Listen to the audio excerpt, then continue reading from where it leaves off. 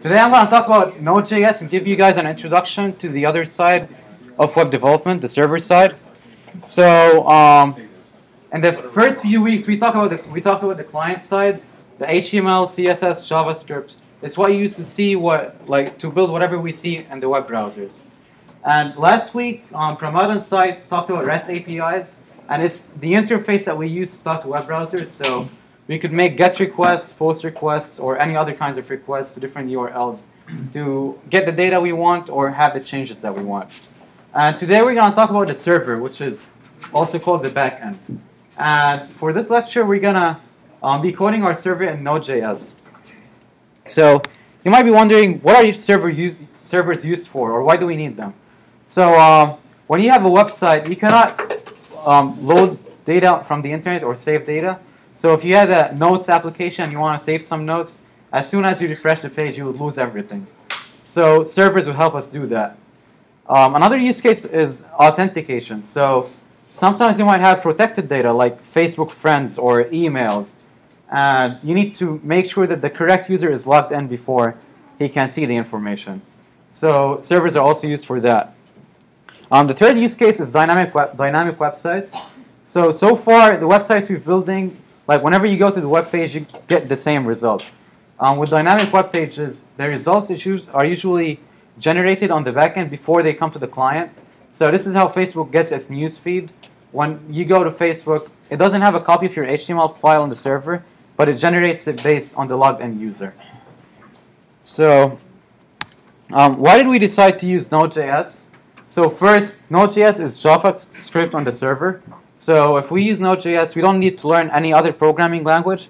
Whatever we use on the client, we could just go and add to our server. So Node.js comes as a set of modules, or you could think of them as Java classes. And each module has some functions that you could use. So there's the file system module, which lets us read and write files. Sockets modules just make socket connections to different devices.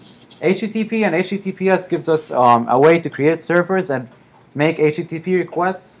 Crypto is used for security and hashes. Query string is used just for web browsers, so it lets you parse the data that's sent from the URL. And there are much more than that, so let's try to look at some. So this is the Node.js documentation, and you can see that there is a page for every module that Node.js provides. We have a lot of them. So cluster module is used to let you do multi-threading. So if you have you're running something that could use multiple CPUs, you would use the cluster module for that. DNS is domain name systems service. Yeah, and OS would let us look at the operating system stuff. So what platform are we using? How many CPUs do we have? What memory do we still have available? There are a few of them. And if you click on them, so let's say path, we could see all the functions that are inside this module that we could use in our Node.js application.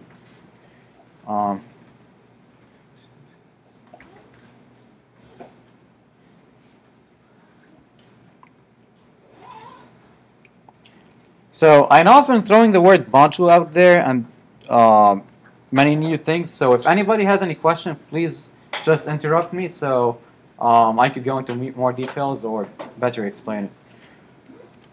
So enough talking about Node.js. Let's see what the code looks like. So first, let's write a small application to read and write files. So I'm going to open Sublime Text.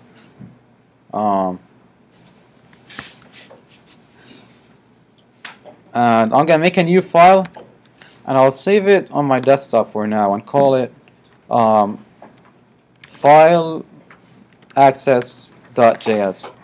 But the file name doesn't matter, so you can call it whatever you want. I just chose that. So to access files, we would need to use the fs module. And you know, in Java, whenever we want to import a class, we would say import like java.util.scanner.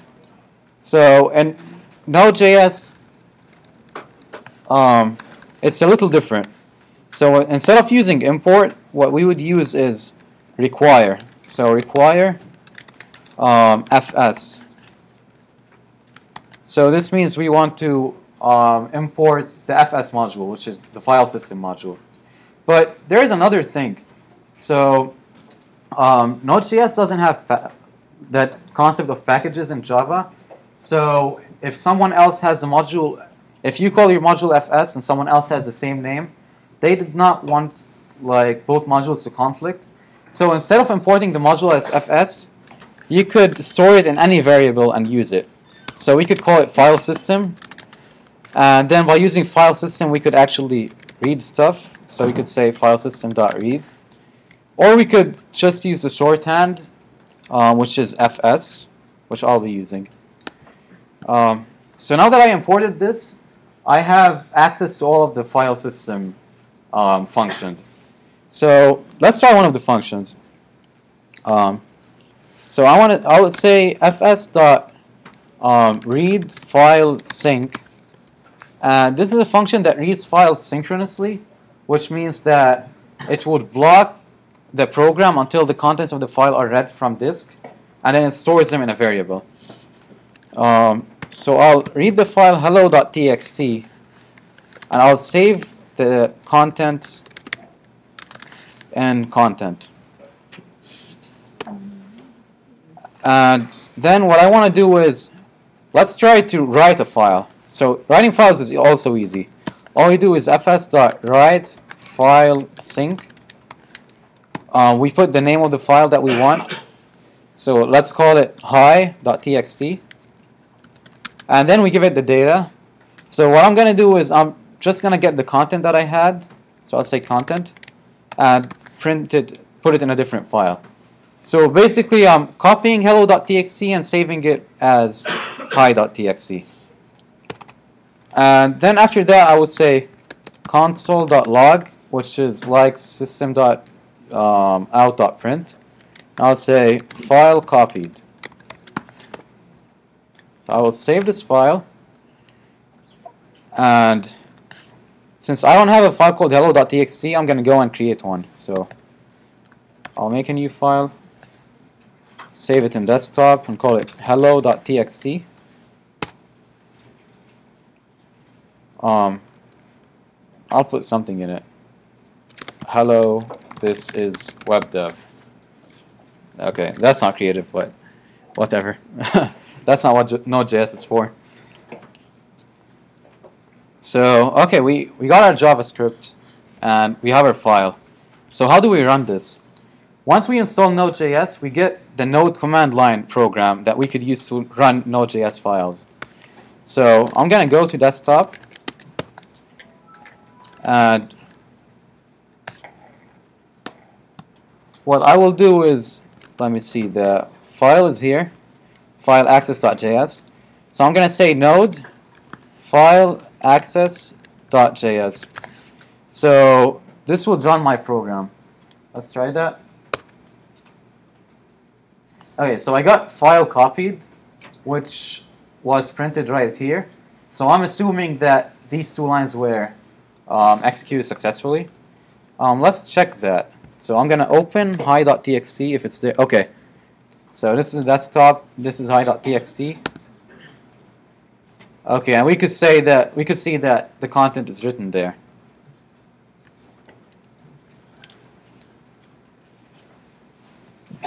So this is a basic usage of the FS module, but if you're building web applications, you never want to do this,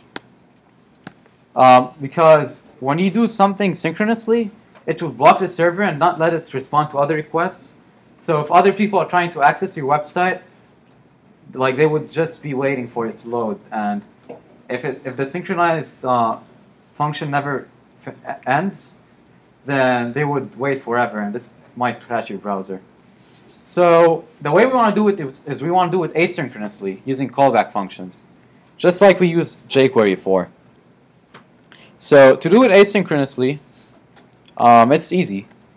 All we have to do is take away this word, but then there's a catch. Since this is asynchronous, we won't be getting the data back here. But we'll be getting it in a callback function. So it would be function, and the callback gets two parameters. The first one is the error, which we could call as error. The second one is the content. So I'm not going to have the content here. And inside here, we could do the same thing, fs.write file. And we could say hi.txt. Give it the content. And it also takes a callback function. And as you can guess, the callback function will be called when the file is done copying. So again, the reason we do that is when we use the fs module, we're accessing disk, which might be slow. So we kind of want to do it behind the scenes, not while we're executing the main code. So let's see what's going to happen. I'm going to save this, delete everything in hi.txt, and run the program again.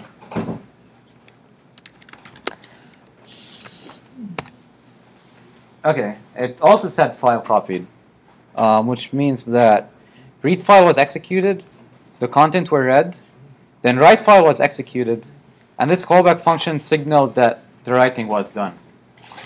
Let's check hi. Okay, hello, this is web dev. So we got it.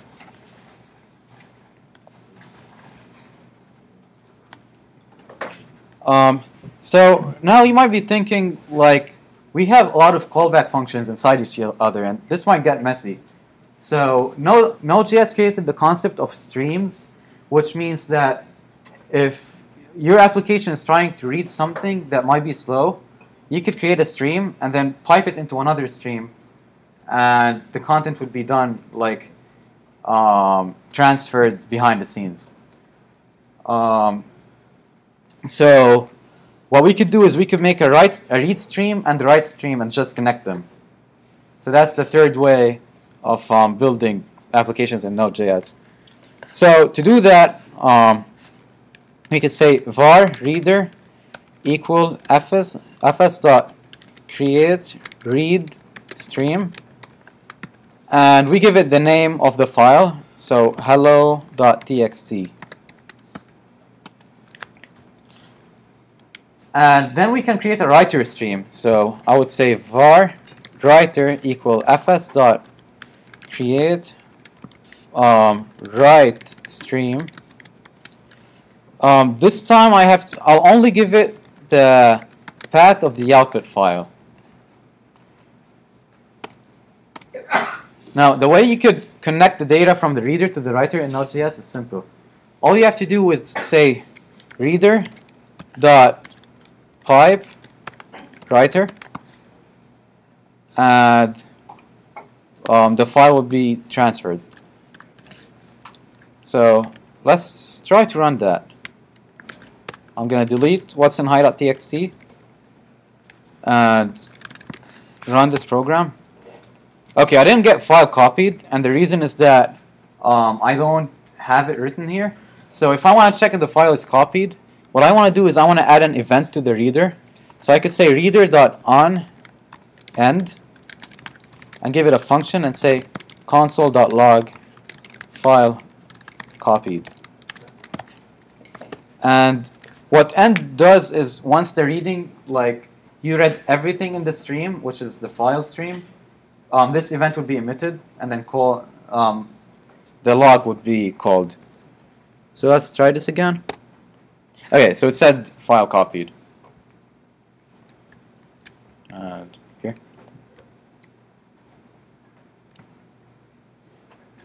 So do we all start seeing what the structure of Node.js applications looks like? So first we have the requires, which we use to import the modules we'll be using. And then we have the code that we need. And if anything is slow, because the server doesn't want to block, we could put it in callback functions. Or if you want to go more low level, you could use Node.js streams as we did here. But streams can get complicated when you build bigger applications.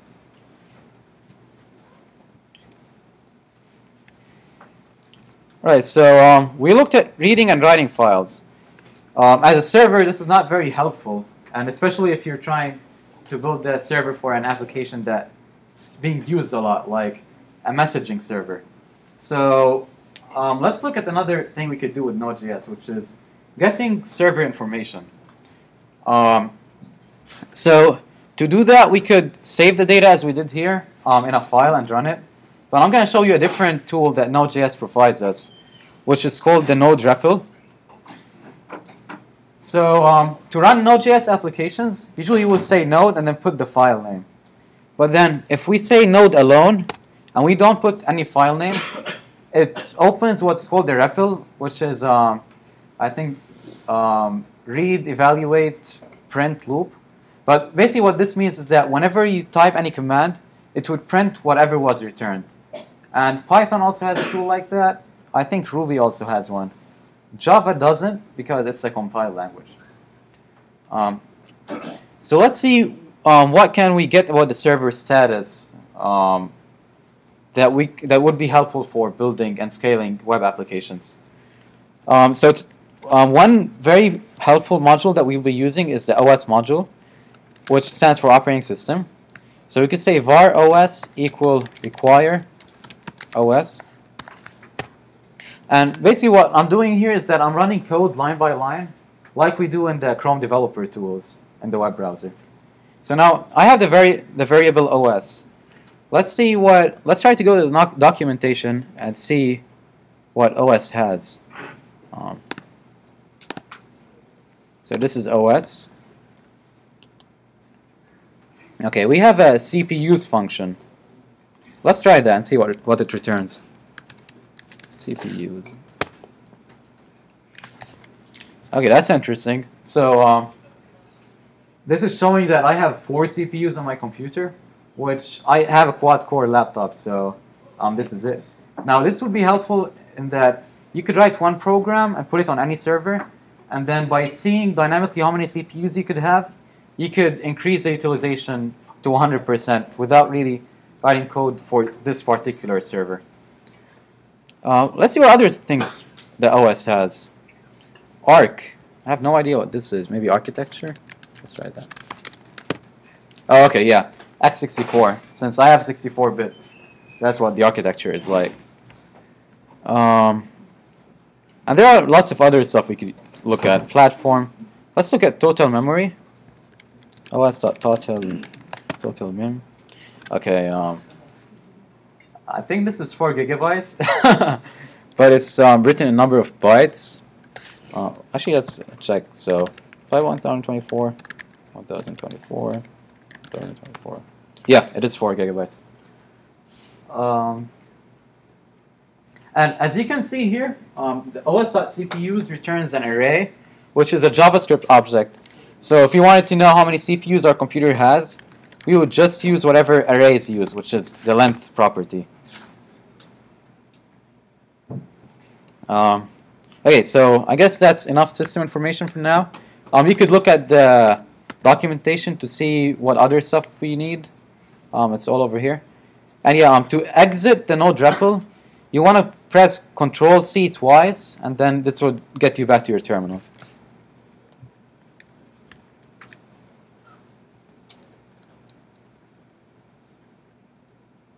Oh, okay. So, so far we talked about file system functions. We saw how to read information about the operating system. But how is this helpful for building web applications? Like this is GT Web Dev. So this is where the HTTP module comes in. So as you can guess, HTTP module lets us build web servers and web clients. So let's take a look at how that works. And I'm going to save it in a different file, just so that I could get back to it later. So I'll say HTTP server.js. So as before, to import the HTTP module, you could say var HTTP equal require HTTP. And now using this variable, we get access to all the functions that it provides. So one important function is I would say var server equal http.create server. And what this function takes, it takes a callback that has a request and a response object, which I'm going to call rec and res. So the rec object would let you see the data that the client sends to the server, and the response object has functions to let you talk back to the client. And after we get the server, we want to listen on a port so that it becomes visible from the outside. So to do that, we would say server.listen, and we give it the port number. So I'm going to choose 3000. Okay. So let's try to run that and see what happens. Let's say node http-server. Okay. I'll go to my web browser and I'll type localhost, which points to my own computer's address, colon 3000. Okay, we see that it's loading, but nothing is really happening. Okay, what if the server was not on? What would happen then? Oh, okay, it would say the web page is not available. Okay, this means that our Node.js application actually captured the request from the client, but it did not respond back. So our web browser was waiting for it to respond back. So here, let's respond back and see what would happen. So remember with the FS module, I said that we could have read and write streams. So in the HTTP module, rec and res are exactly that. The request object is a read stream, so it lets you read what the client sends us. And the response object is a write stream, so it lets us write what the client would see. So let's try something. So the request object has two events, and since network, like reading from network, downloading data and uploading data is a slow process, it's also asynchronous. So the way Node.js does it in its low-level API is that it gives us the data in chunks rather than giving us everything. So to capture the data, we'll have to say rec.on data and give it a callback function that would get the data.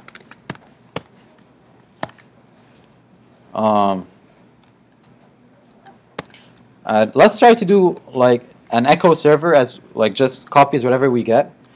So we could just say res.write data. Actually, before we do that, maybe we can just say res.write hello.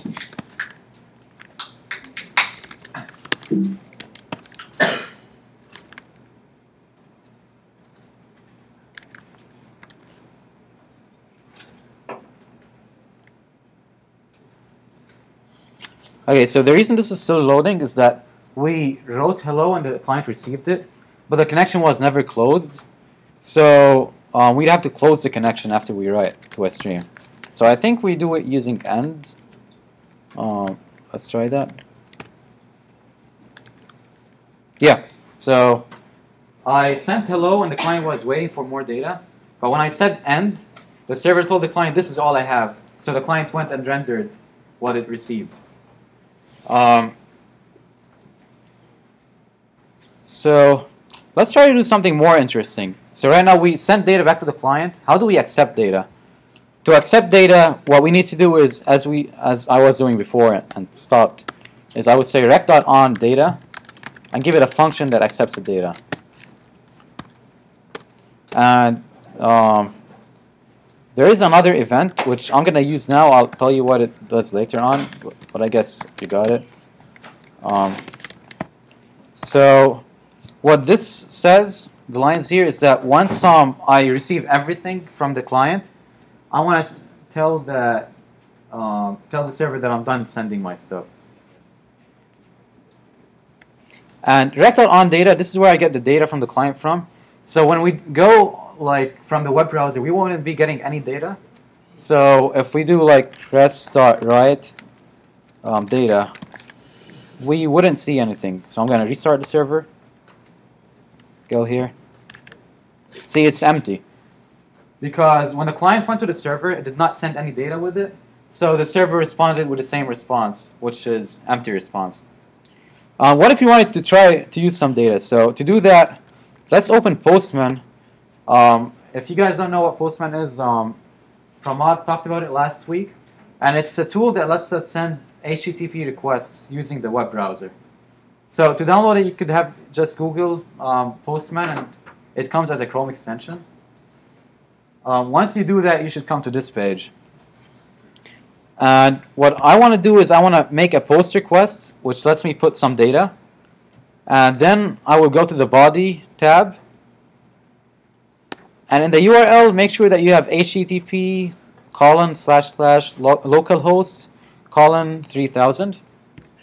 So let's try to type some data. So I'm going to say hello from the client side. Okay, that was a bad joke, but let's say that and see what happens. Okay, so the server responded. This is the response, and the server also responded with what we sent it. And the way it did it is that here we're getting the data in chunks, and then we're writing get back to the stream. So, okay, we said these are streams, so can we simplify this a little bit? And we indeed can. So to do all of this, I could have only done rec.pipe res, and then this will get all the data that comes from the request and puts it back on the response. So if I run the server again and do this, I see the same response. Okay, so this is as far as I'm going to go on the HTTP module, because if you want to build web applications, unless you really care about performance and optimization, you probably don't want to get into the low-level details of the streams and chunks and data and responses in this way. So we'll be using another tool that's very popular in Node.js that I'll get to in a moment. So before we do that, so once you installed Node.js on your computers, you also installed a different tool called NPM, which is Node Package Manager. So as I said, this comes with Node.js. And what NPM does is it's like a GitHub for Node.js modules. It makes it really easy to add dependencies.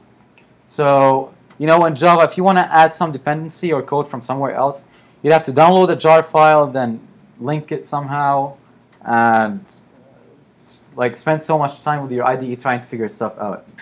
NPM is a really simple tool. All you need to do is run like a small command in your command line. It would get all the dependencies and save them for you, and then you could just require them like we required all other modules. So I'm going to look at a module called Express, which is a higher level web framework. So it's similar to the HTTP module, but it makes things a lot easier for us. So it gets rid of everything called streams, and it's like on the back, behind the scenes, it collects all the data and puts it in a response and request objects. And we just have everything. And when we want to write back, we just say write, and the client will get everything without worrying about network stuff. So to install express.js, actually before we install express.js, there is something that we should always do inside any Node.js project. So first we want to say npm init. This is like initialize. And what it does is that it creates a JSON file that describes your project. But not only that, it also adds all the dependencies that you have to that JSON file, so that if anyone else downloads your project, he could type one command that downloads all the dependencies for him, and he can run the application. So we could give it a name. I'll call it Express Server. Okay, I can't have caps. Okay, Express Server. Version, I'll just leave 1.0. No description. Entry point. This doesn't mean much. I'll just call it main.js. Test command, git repository, blah, blah, blah. Okay. Is this okay? Yes. So right now, if you look inside on our desktop, you would see that there's a package.json file that was created here. And let's look at what the package.json file has. So it has the name, version, description, main, scripts, author, and license. Okay, that's good. So now let's go ahead and install Express. So when you think install, you could. I usually think that this would modify anything on my computer, but in Node.js, since this is JavaScript, installing is actually just downloading, and sometimes there's like compiling JavaScript files, but it's not like installing an application. So anything you install this way is going to be local to your project. So without further ado, let's start. So I'm going to say npm install express, and then I'm going to follow it with --save, which saves the dependency in my package.json so that other people would know. And I'll press enter. It will take a while. So right now it downloaded Express, and it also downloaded all the dependencies that Express has. And this process is kind of recursive, so all of these modules have a package.json that has dependencies, and npm would go through all of these and make a tree of modules and install them for you. So let's look at our package.json right now. So we can see that we got dependencies, and it says Express 4.13.4. And what this tilde means, or I don't know what is this called. Okay. Anyone knows what this is called? Caret. Oh, caret, yeah. So this means that this would be compatible with version 4.13.4 or anything beyond that, as long as the major version is still 4. So if it becomes 5, this might not support it, so you have to go and add it manually. And the reason this is good is that if you give anyone your project, the package.json, and all the other files, he could just say npm install without anything else. And what this would do is that this would go and install all the dependencies. So since we already installed Express, it's not going to do anything.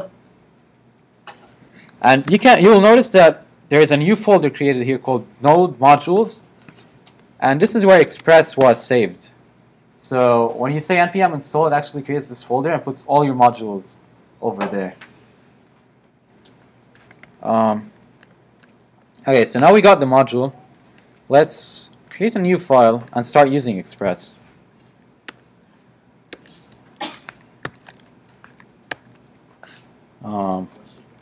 Question? Yeah.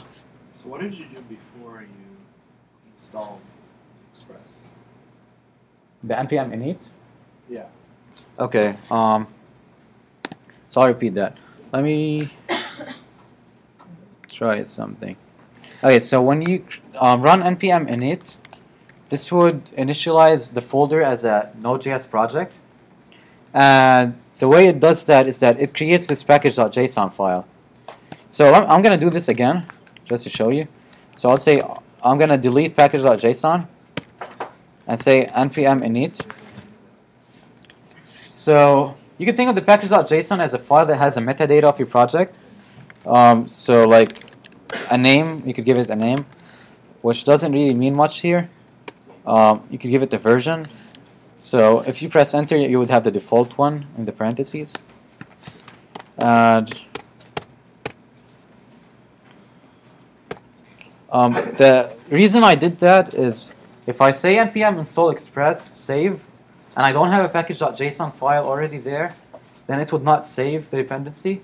And if I give this project to someone else, like I give you my code, and you try to run it, it would say express not found. And you would not know, you might not know why is it doing that.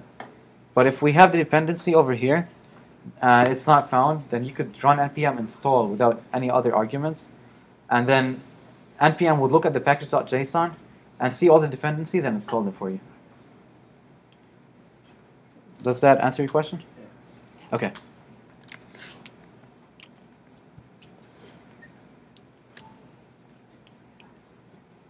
So I'm going to create a new folder called a new file called express server.js.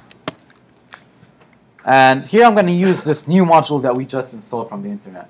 So I'll start by saying var express equal require express. See, it's that simple. We got a third-party module. And whenever you want to start working with Express, the first thing you want to do is create an Express app. And the way we do that is we would say var app equal Express, and we call this.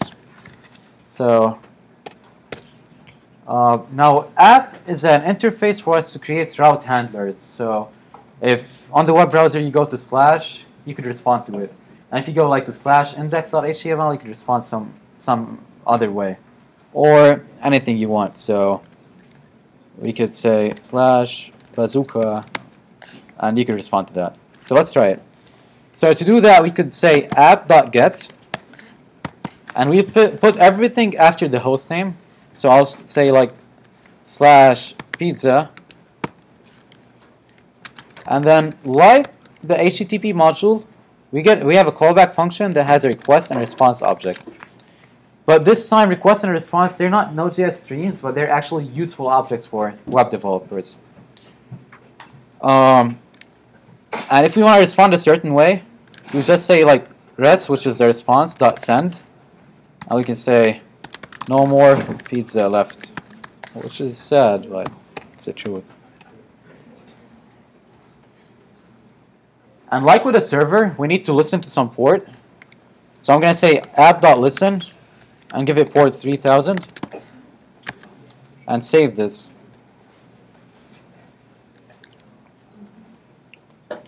I'm gonna run this file node express-server, and I would say bazooka, I would say cannot get slash, and that's because we don't have a route handler for slash. But if we do slash pizza, we get no more pizza left, which is what we define in our handler.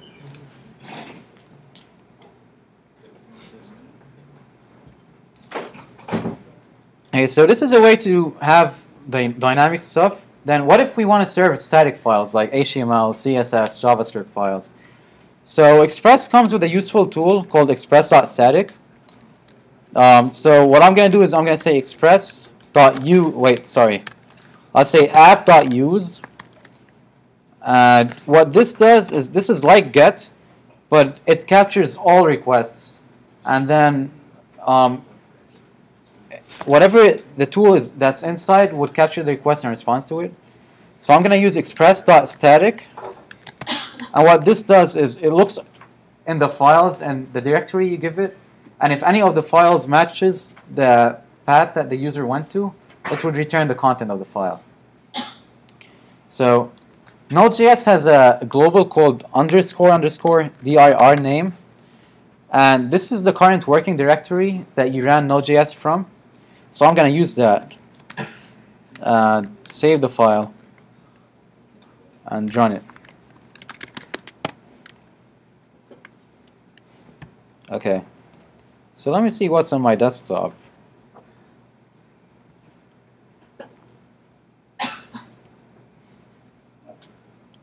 Okay, I have a hello.txt. Let's try to do that and see what happens. Okay, so we got the contents of that file, hello.txt. Now, I did a very bad security problem in my code. What I did is I just exposed the server-side code to the client. So if someone goes this way and says express-server.js, he can get everything that's running on the back end, which is my code. And by exposing this code, any hacker can go and see any bugs with it and break my server. And yeah, I'll be fired. So what I want to do is that whenever you want to use express.static, you want to have all your static files in one directory that's away from all your code. And by convention, this directory is called public. So what I'm going to do is I'm going to make a new folder called public on desktop. And I'll only move, actually I'll move hi. I'll move hi.txt to that folder. So it's the only file that's being served. And now when I go to my application, okay, so I want to add public over here. Now there's a common bug that many developers fall into, is that we don't know, does underscore underscore dir name have a slash at the end of it, or does it not? So if it does, we'll end up having 2 slashes, which will break our code. And if it does, it will work. But then this will not work. So Node.js has a module just for this, solving this problem, and it's called path. So to import the module, we could say var path equal require path. And this is built into Node.js. So if you go to the Node.js documentation, you would see this module. And it has a function called path.join. And we can give it both names without a slash. And then path would actually figure out if there are any slashes that are duplicated or any slashes that are missing and add these. So let's save this and restart the server.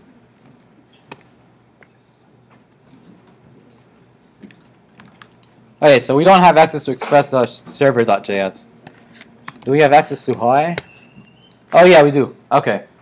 So this is how we serve static files with Express. Question? So can you go one level up? Like say you type dot. Okay, that's a good question. So Scott asked, can you go one level up by having 2 dots over here? So if you use a file system library like fs to host your server, and then you can, and then you could do bad stuff. You could go back to the root and wipe the entire computer.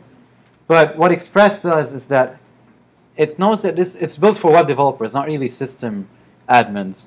So whenever you have a dot, it will just remove them and not let you do that. That's a good question.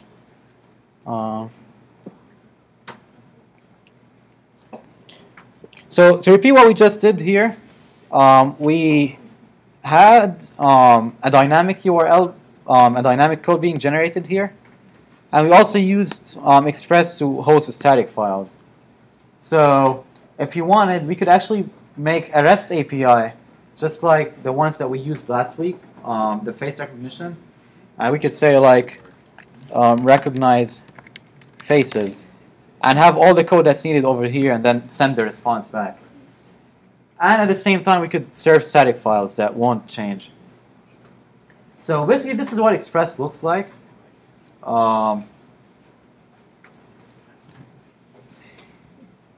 So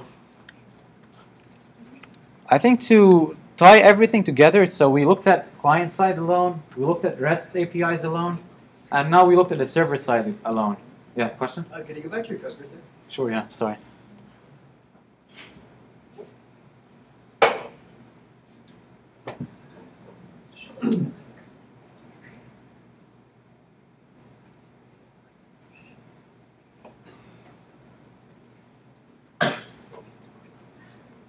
Are you good? Yeah. Okay. No problem. So far what we did is in the first few meetings we worked on client side alone. And last meeting we worked on the REST API without really building the backend. We used an existing backend. And now we just looked at the backend without really building any of the client side tools. So I want to go through now is show you how we could connect all of these together to build a really simple chat application using Express, HTML, JavaScript, and REST APIs.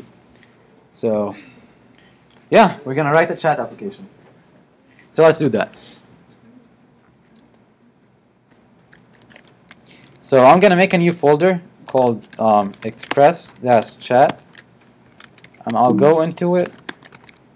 And I'm going to say npm install express.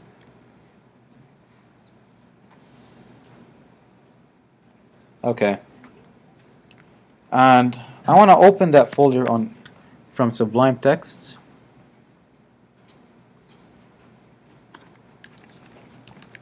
And I'll create a new file first, and actually, before we do that, let's just start by working on the client side. Then we work on the API side, and finally we work on the backend side. So I will start by making a folder called public, as we did before, to store the client stuff, the static files that won't change. And in this folder, I'm going to make a file called chat.html. And I will start by typing the HTML boilerplate. So we have an HTML tag. We have a head with a title. And the title would be express chat. That's it for the head for now. Let's have a body. So what do we want to include on this page? I think first we can include a header that says express chat. And then we could have an element that contains the messages that people would read. So I'll make a div and give it an ID of messages.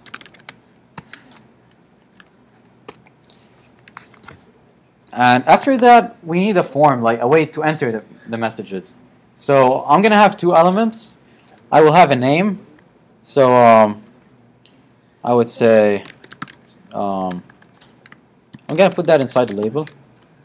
So I'll say name. I'll have an input with ID name field.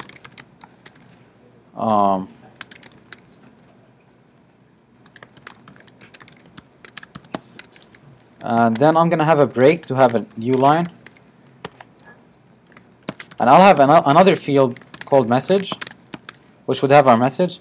And this time I want to have, instead of using an input, I want to use a text area. And the difference, as like you will see now, is that a text area would let us put more than one line in the message. So I would call it text area with ID message field. And I'll close the label.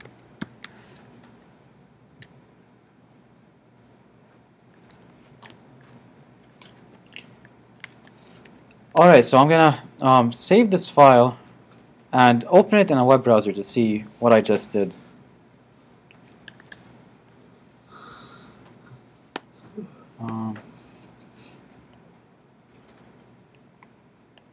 Okay, so what we just built is really simple. We had a title. We have a small area that would later contain text. It doesn't have anything right now. We have a name field, and we have a message text area. I know the styles look bad, but I'll have to apologize on that because we want to focus on the entire application right now and not spend too much time thinking about styles. So I'm missing something. I'm missing a button that lets me submit or send a message. So I'm going to have an input and give it the ID send button. And I will say type equals submit, which would make it look like a button instead of a text. And I'll say value equals send.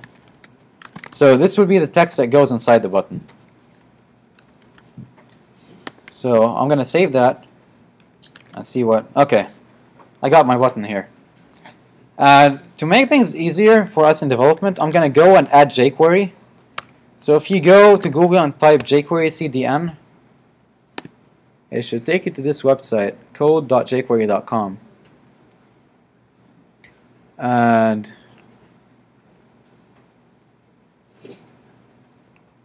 if you click on, let's try this.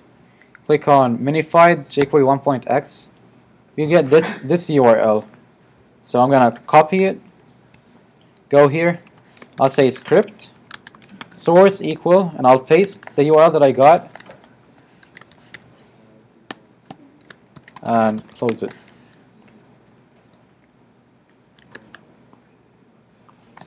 So to check that this worked and I got jQuery, I'm going to open the JavaScript console. You can open it by clicking on the menu, More Tools and Developer Tools, and then clicking on console. I'm going to say $. Okay, so if you get this, it means jQuery was imported.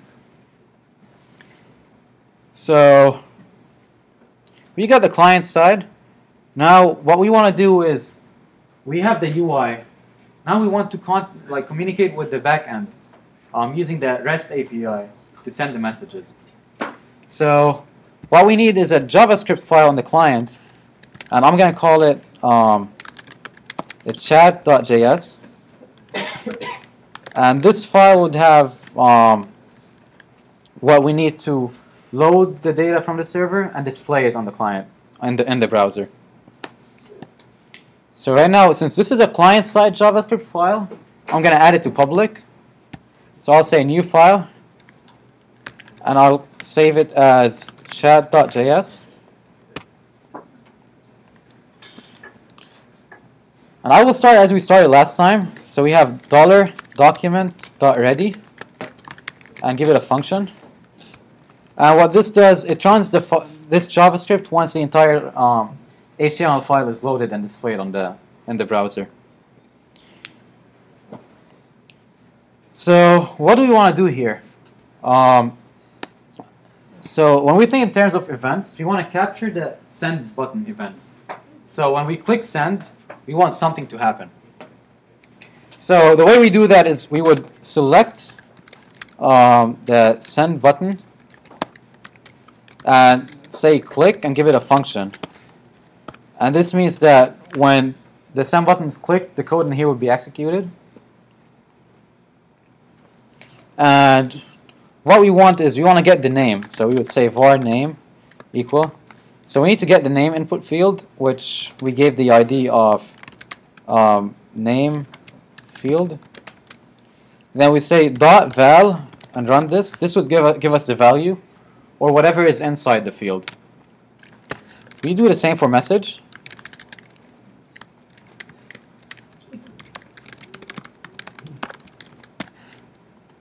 So now we have the data that we want to send to the server. So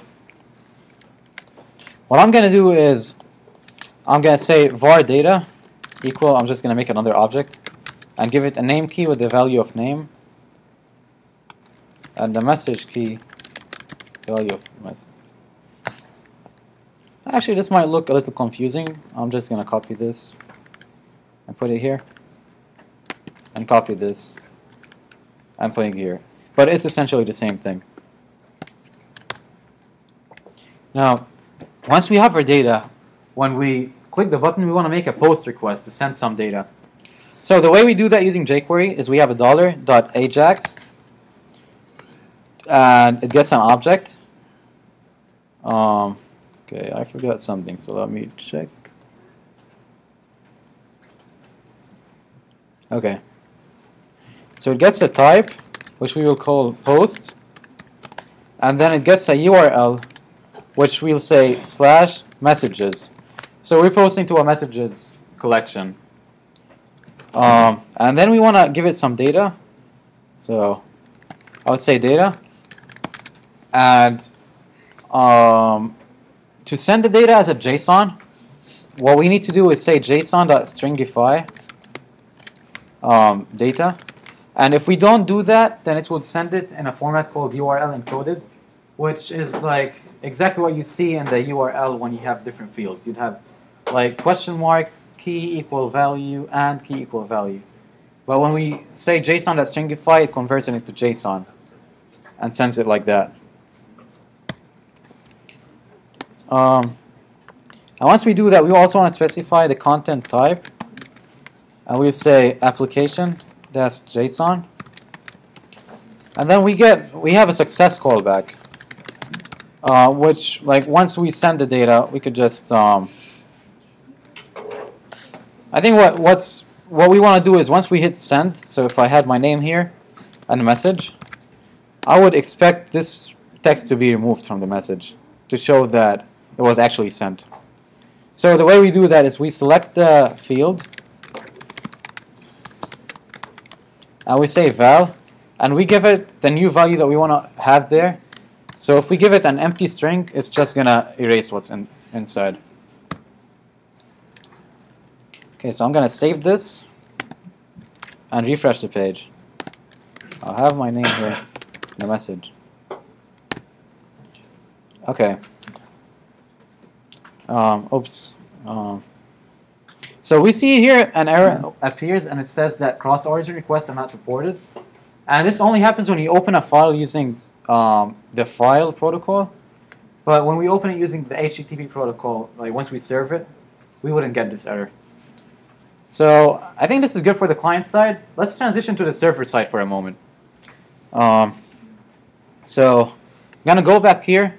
I'm going to make a file outside public. And I will save it as main.js.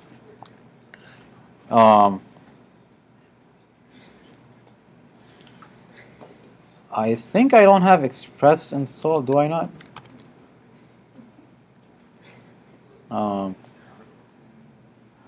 Okay, actually no, it's something in Node.js. I'm just gonna do this.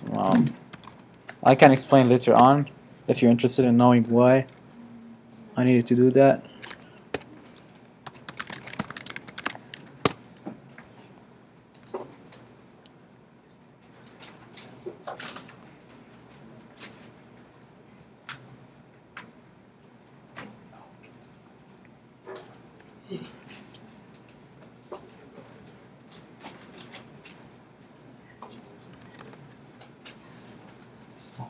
Okay.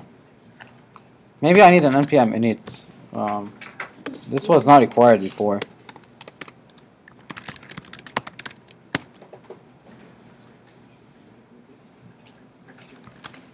Okay, yeah. So I guess with the newer versions of Node.js, you actually need to do an npm init before you do an npm install. Yeah, I just realized that. But cool, we have the Node modules folder, and make sure that you have it. If you don't have it, run npm init and then run npm install. So let's get back to our application. So in main.js, first we want to have express. So I'll say var express equal require express. And we want to have our express app. So we do app equal express. And we want to have this serve the static files. So I'll say app.use express.static __ dir name. Wait, I forgot path.join. Require path. And what I will do here is I'll say path.join dir name and public. I'll say app.listen on port 3000. So let's save this and run it from here.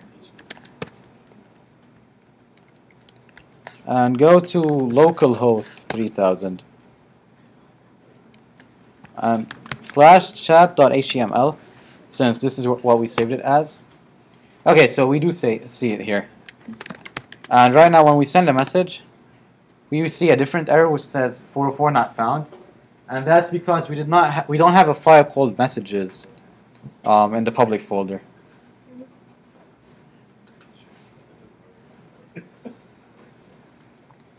Alright, so we're sending the messages to the server. Right now, what the server needs to do is that it needs to store the messages. So the real way that you should use to store them is using databases. But database is another topic that we're going to leave for another day. Right now, I'm just going to use a variable, an object, to store the messages. So I'll say, oops, var messages equal array.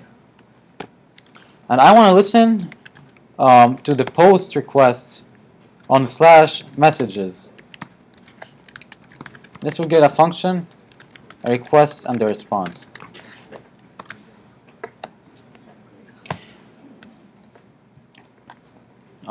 So right now, we're sending the data as JSON, but what the server would get it is that it would get it in binary form and it will be stored in a buffer. So express.js has a tool that lets us convert this data into JSON on the fly. And that's called body-parser, but it's kept in a different module. So let's go to our terminal and say npm install body-parser. Press enter. So what this would do is that this would get the data from the request and then store it as a variable in our request object in Express. So to use the body parser, we would just say var body parser equal require body-parser. And what the way we need to use it is we would say app.use bodyparser.json and call this. And once we do that, rec.body would have the data that the client sent to the server. So let's just log this to see if it's right. I'm going to restart the server. Okay.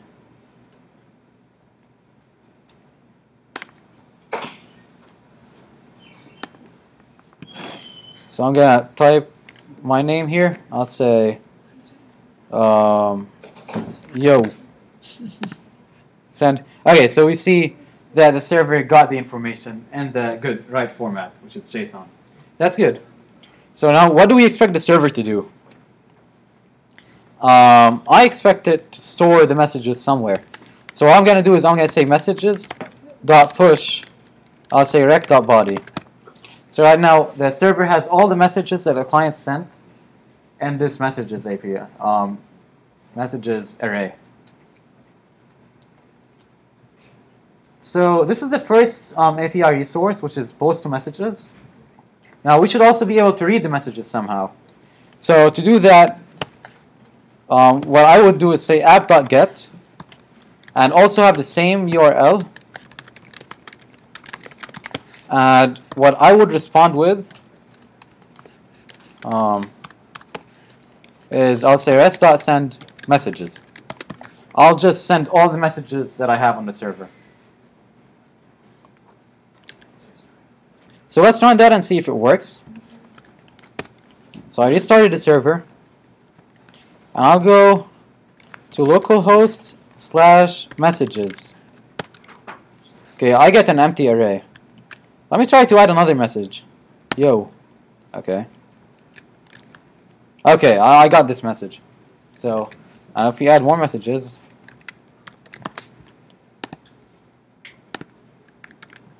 I could see all the messages here.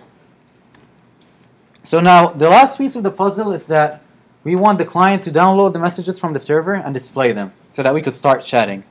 So let's do that. Where we would do it is in public and chat.js, which is the client code. And I'm going to make a new function and call it update messages. And what this function would do is that it would run every second and get the messages from the server and put them in our message box, which should be here.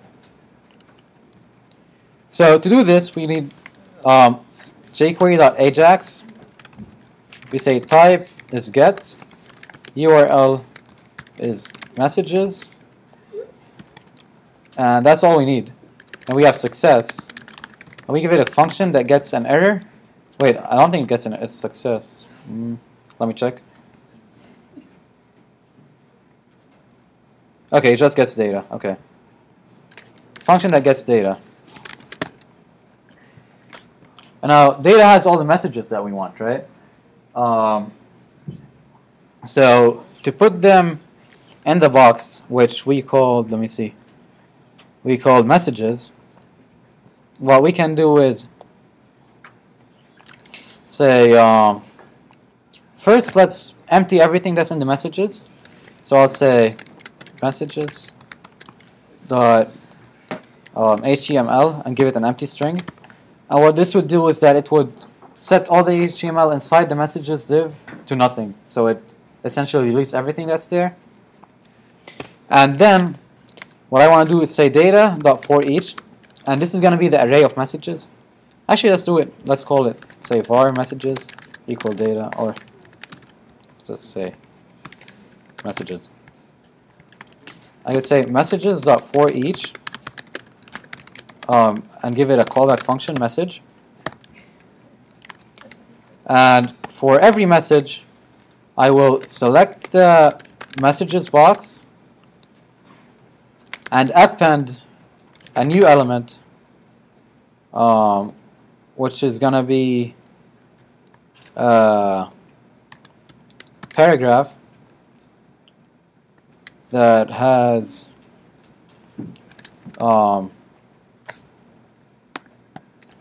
the message.name, so the person who sent the message, and then the word says, and then the actual message. Okay, let me do something.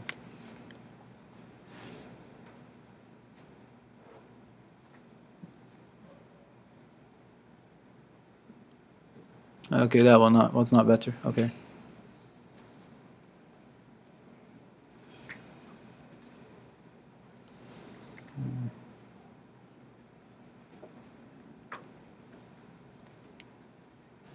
Okay, how do I stop this? Okay. What? Hey, does anyone know how to stop text trapping? Oh wait, there is an undo. Okay. If you do Command P and then text wrap, Command Shift P.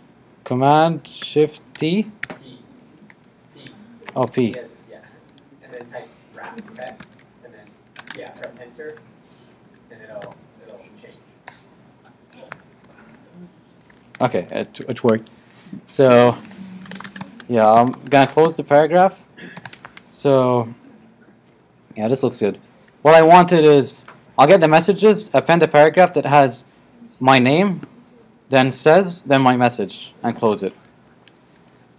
And then what we want to do is we want to call update messages every once in a while. So the way I do that is I could say set interval update messages and say 2000. So I'm going to update the messages every 2000 milliseconds. I'm going to save this and let me restart the server. Go to my browser and say hello. Let's see what happens. Oh wait, I need to refresh this. Okay, we see that. Saleh says hello. Okay, let's do something else. Sarah. Okay, that's my sister. Bye. Okay, Sarah says bye. And now if we refresh the page, we should see that everything is still there. So that's it. That's actually all you need to make a chat application.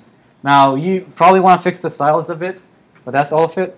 Now, how do you expose this application for everyone to have fun? Okay, at Georgia Tech we have a firewall, so we can't do that. But but there's a nice tool that we could use that I'm gonna use. It's called ngrok, and I'll say HTTP. I'll say 3000. And now we get this URL. Okay, it worked this time. Oh, you have to do without the 3000? Without what? Oh, Yeah, it has to be without port 3000. that makes sense. Yeah. That works.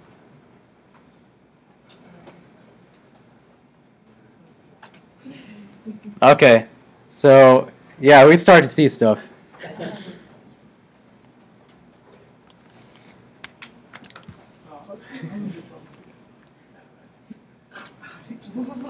Oh, okay, I like that.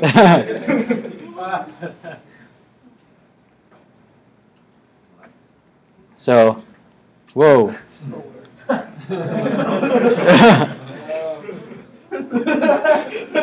Okay, I was expecting this to happen. Does anyone know why this happened, or what happened? Because your security's bad. Okay, I just say prevent it from.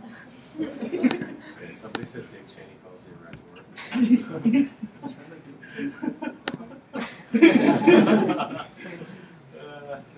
See, this is what happens. Okay, so the reason we got this is that I used the slash and appended the text as it is. Now, if I say jQuery.text instead of appending this, then it would escape the HTML. So whoever wrote this, he used like a slash B, or maybe he had some HTML instead of just text in it. And maybe he used a style attribute to make it big and bold. So yeah, that's the chat application. And I guess I'm done with the talk. So if any one of you have any questions, feel free to talk to us. And wait, what happened? Oh my god. Okay, someone redirected us. Anyways, so I guess let's just spread out and have like a group session. Maybe share ideas. And if anyone has any questions, you could talk to us and tell us about all the cool things you want to build. So yeah, thank you. Saleh, right? Yeah. Yeah. We talked to Titus like 2 weeks ago about